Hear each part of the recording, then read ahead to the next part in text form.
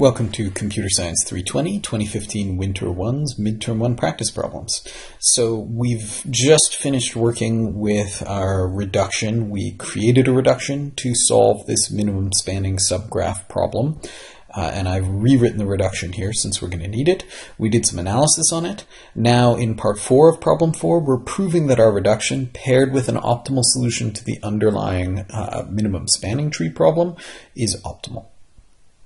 So we already know that we can reduce this problem to the minimum spanning subgraph problem with no negative edge weights. We already know that the optimal solution to that is a minimum spanning tree. So we already have an optimal solution to the underlying problem that we're compiling to based on previous parts of this problem. What we have to show is that our reduction produces an optimal solution to the original problem. So I'm going to take that in two steps. Part 1, I'm going to point out that no minimum spanning subgraph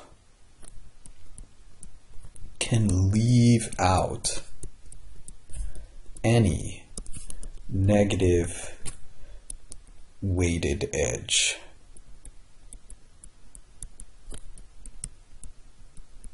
And how do I know that? Well, assume for contradiction that it does.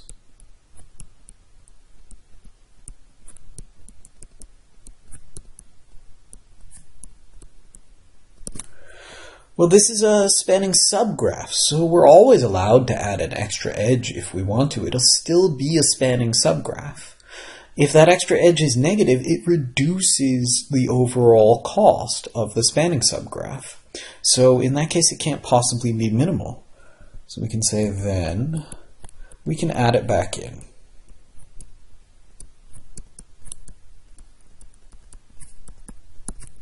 The result is still a spanning subgraph.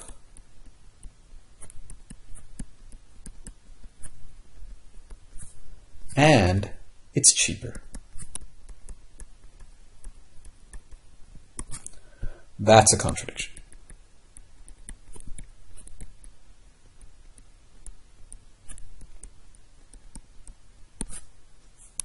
In particular, it's a contradiction that it's cheaper than a minimum spanning subgraph.